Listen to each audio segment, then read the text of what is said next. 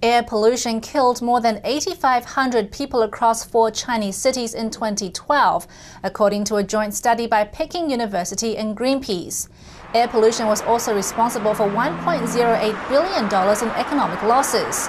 The report, published on December 18th, studied the effects of PM2.5 air pollution in Beijing, Shanghai, Guangzhou, and Xi'an. These are the 4 major cities in China's north, east, south, and western regions.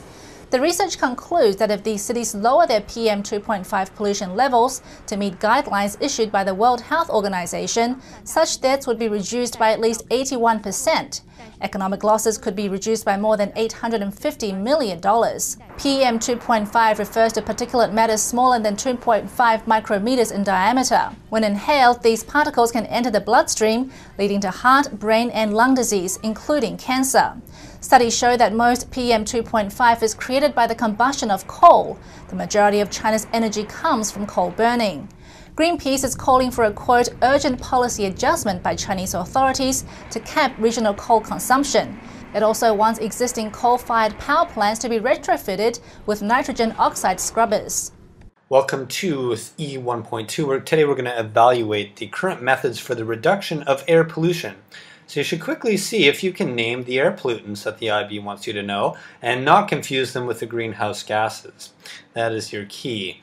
So the pollutants we're going to take care of first with catalytic converters, or carbon monoxide, nitrogen monoxide, and VOCs. So catalytic converters are going to use the same principle. The only thing is that you're going to have to memorize the different equations that govern them.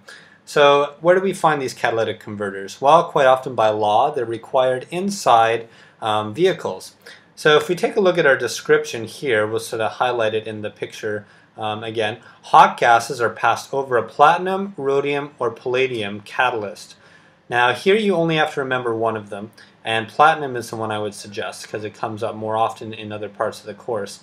But in reality, actually all 3 are used in conjunction.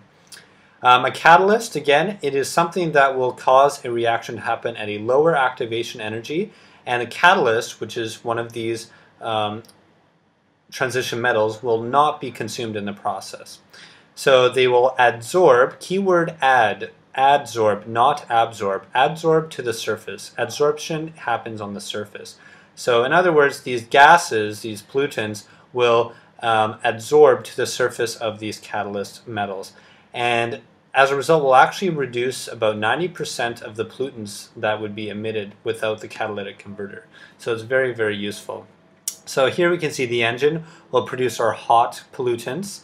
They will pass through our catalytic converter, which is basically a series of channels of these metals that are coated with our transition metals like platinum, rhodium, and palladium. And those will act as the surface for reactions that convert the pollutant into a non-pollutant. So for carbon monoxide, it basically reacts with more oxygen to form carbon dioxide. So you're producing that, which is a greenhouse gas but not considered a pollutant. Then you have a similar process with nitrogen monoxide. This time it's reacting with other carbon, it's reacting with another pollutant, carbon monoxide, to produce, again, CO2 and N2, which is what makes up most of our atmosphere, and it is not a greenhouse gas. And then with VOCs, there's no one reaction, but basically if you just imagine a volatile organic compound, which is often carbon and hydrogen, and it will react with more oxygen to sort of complete the combustion, so you end up with CO2 again. So catalytic converters don't actually do much in terms of greenhouse gases, but they do reduce the pollutants, which we see can have health effects on people. Our second way to control air pollutants is the control of the fuel-to-air ratio. In other words, inside your engine, there will be a certain design to allow a certain ratio of how much fuel to how much air when it's burning. So this will actually reduce nitrogen monoxide by using lean burn engines. So what you have to know about this is that nitrogen monoxide, if you remember from the first topic, E.1.1, is produced at high temperatures in an engine. What we can do is we can actually decrease the amount of oxygen input into the engine by designing it differently, and in that process it will lower the temperature, and if it lowers the temperature then you'll produce less NO.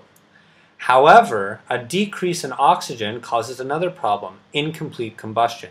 So when you do that, you will actually create more of the other pollutants, CO and VOCs.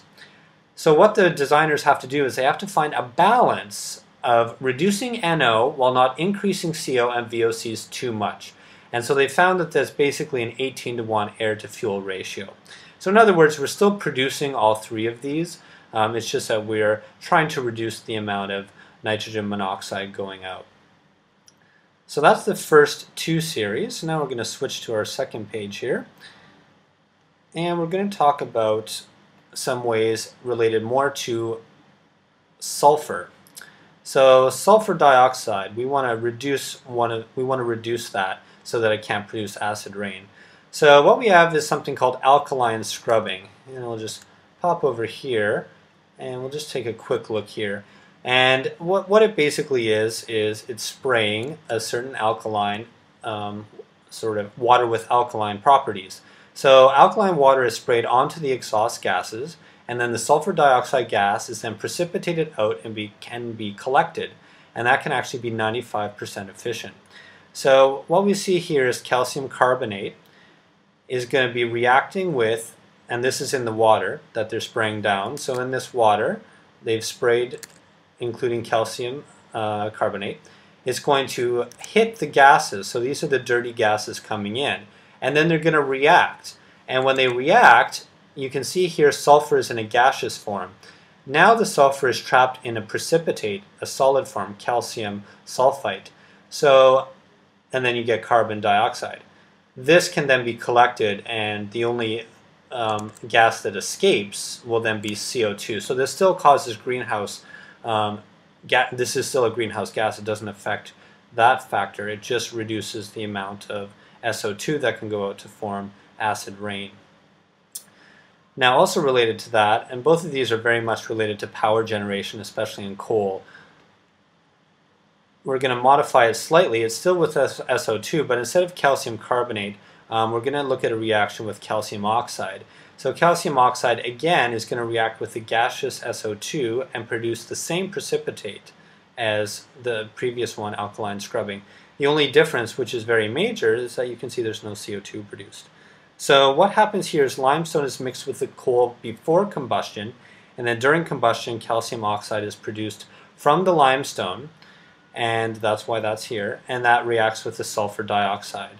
And so that can be collected as a precipitate. And again, it can reach 95% efficiency, but also reduces CO2. Here's a basic picture of that. I'll just scroll down slightly there. So basically the coal that's being put inside is going to be combined with the limestone beforehand. And when that happens, you get the calcium oxide mixing together with the combustion reaction, and then the calcium sulfide is being precipitated out. So those two are more for sulfur, definitely related more to coal burning because there's sulfur in the coal. And it should be noted that these types of systems, although they're absolutely great, they are not widespreadly used. Even new power plants being built today that use coal are not actually being built with these in all parts of the world because there's an expense associated with them that they don't want to spend. Now onto our last topic is related to the particulates. So we got now to our last air pollutant. So what will happen here, and this is related, there we go. There we go. This is related to your air cleaners, and I have one of these when I was in Beijing. A really high quality air cleaner will have electrostatic precipitation. So it's going to use electricity to remove particulates so that they don't irritate or cause any harm to you, as we saw in the previous E.1.2. So what happens basically is that you have particles that you want to get out of the air. So they're passed through ionizing rods, which I've drawn here, giving the particulates a negative charge. So what's basically happening there is they are gaining an electron through those ionizing rods and creating ions. The particles are now attracted to the positive collection plate, and that is afterwards. So what basically happens, if I can just get my pen up here, is you have these particles over here, and they're going to be going into in this direction, I'll just draw an arrow there. They're going to go through here. They're going to become negative. And then once they become negative, they're going to stick to this plate, and then they won't pass out through the other side. So the air will be clean on the other side. So it's a fairly simple process conceptually.